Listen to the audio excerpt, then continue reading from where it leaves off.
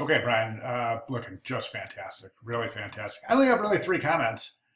And if you have time to apply these towards final, that's great. If not, think about moving towards your final student portfolio with a couple of these edits. I just have three minor comments, really. The first is the color of the Zakapani. I'm wondering if you were to sample one of the deeper, darker reds out of the flowers, it would create almost a really nice, subconscious, harmonious color balance between the headline and the flowers, and that's going to really draw this whole area, really draw the viewer in more so than it already is.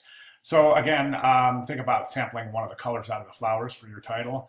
Everything looks great. There's the next thing is that I would recommend presenting your page numbers in the same color as your headline. And then my final comment has to do with the headline and the placement of the headline in relationship to the body copy. Right now, on all your pages, the headline is really offset, and it's not in alignment with the left margin of the body copy, which creates this unusual space right here. And then in other areas, it creates, on the right-hand spread, it creates this unusual shape right here that creates the shape is unnatural to the relationship between the headline and the body copy.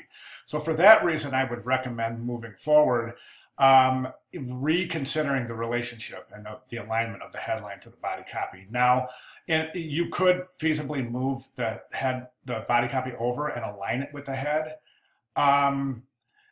That might pull your type too close to the edge of the page. Or you could move the type over and align it with the body copy, and that might create too much space. So in a perfect world, I guess you could recompose your type